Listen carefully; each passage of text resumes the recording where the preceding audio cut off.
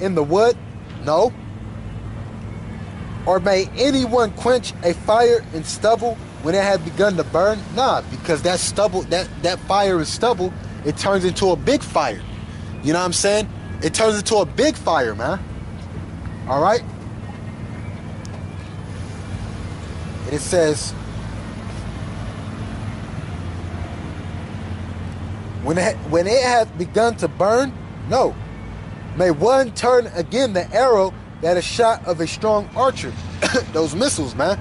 Because when you look at those missiles, man, they look like an arrow, man. And that's what they be about to be getting. Those silos, man, are the bow. Those missiles are the arrows. And who was the one that's shooting those missiles, man? All right, the Lord, man. The Lord said he built those weapons for his indignation, man. So the strong archer is Yahweh Ba'Shem Yahushai that's going to shoot those missiles, man. And it says, it's like it. The mighty Lord sendeth the plagues, and that's what I just said. And who is he that can drive them away? Who is he, man? Esau, you're not going to drive the plagues of Yahweh Ba'Shem Yahushai away. These heathens ain't, man. All right? Ain't none of us can, man. All right? The Lord is the one that sends the plagues, man. The Lord orchestrates everything, man. All right? Who's gonna send those plagues away, man? Nobody, man. And it says,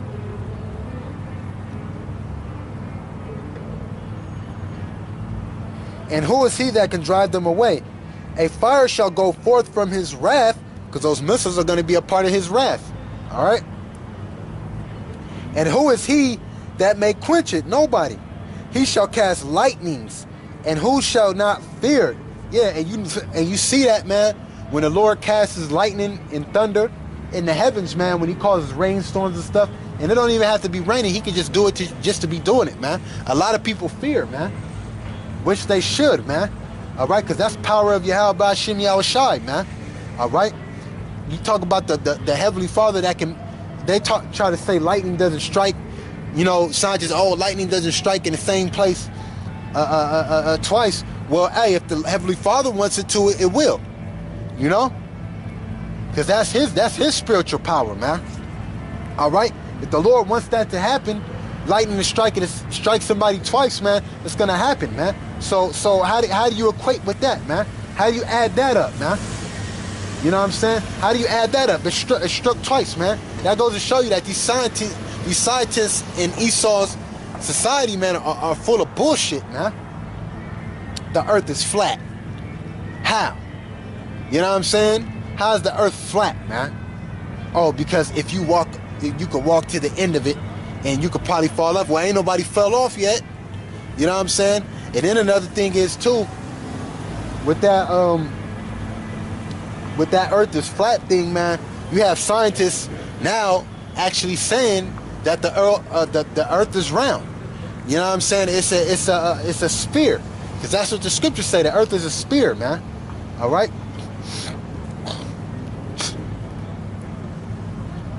It says,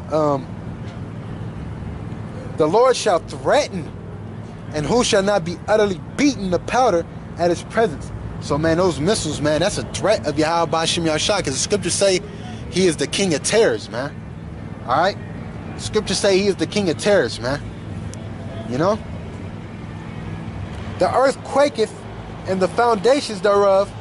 The sea riseth up with waves from the deep, and the waves of it are troubled, and the fishes thereof also, before the Lord and before the glory of his power.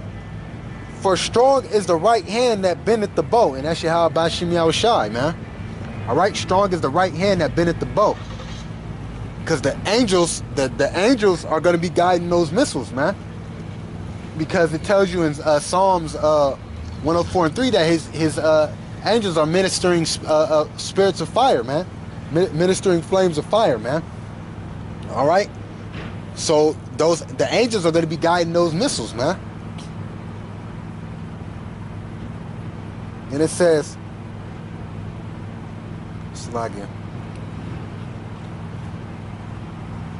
For strong is his right hand that bendeth the bow. His arrows that he shooteth are sharp, and shall not miss. See, they shall not break their ranks, man. The arrow that he shoot, those missiles ain't gonna miss, man.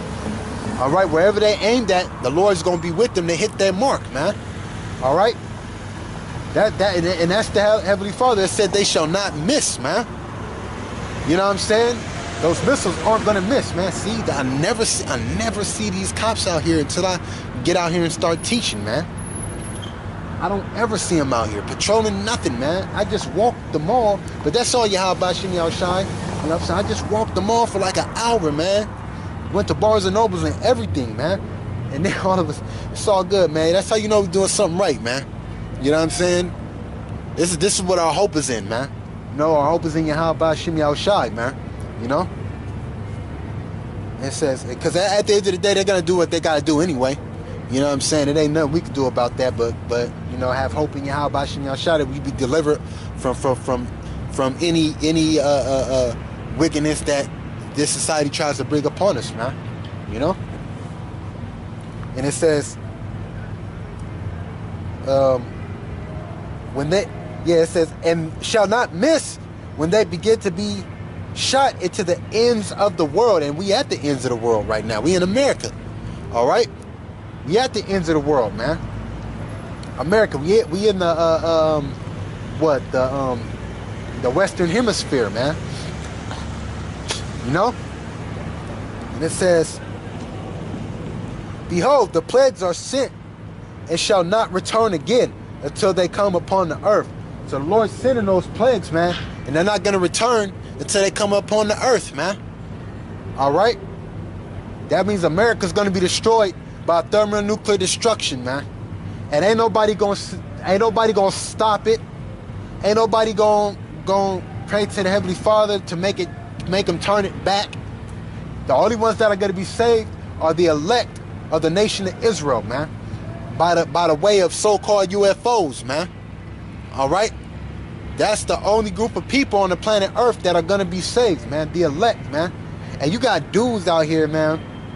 You know what I'm saying?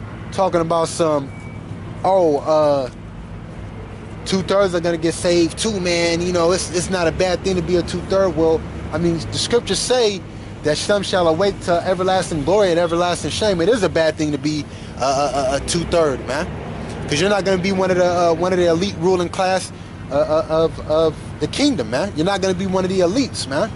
All right, the 144,000, the elect are the elites, man. We're the leaders, man. You know what I'm saying? Starting with Yahweh Shai, King David, the 12, and on down, man. All right? We're the ones that got the ruling mentality, man. A lot of you guys don't have no ruling mentality. You got the mind state to say, you want to say, oh, well, 2/3 are going to be destroyed. Even if I am a part of it, I'm still going to get the kingdom. Yeah, man. But the glory in being an elect, man, is to be magnified and uplifted into the kingdom, man. You know what I'm saying? To be the elite, man. You know what I'm saying? To not have to be reborn again into the kingdom, man. You know, and start all over, man. We started right now, man. You know? Hey, man, to each his own. If you got a thought process like that, man, that's all bad. I ain't. You know what I mean? Slovakia. Get this real quick.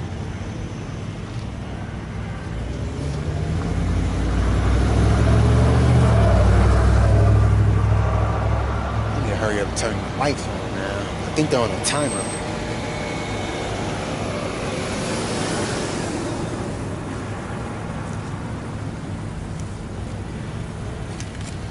That's what I got a phone for.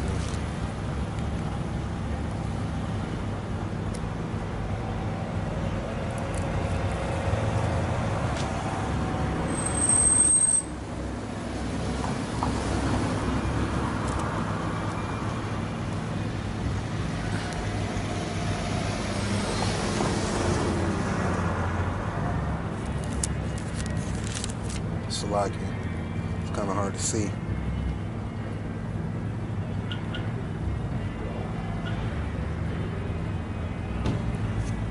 Isaiah chapter 14. Yeah, brothers can see me. Isaiah chapter 14, verse 1. For the Lord will have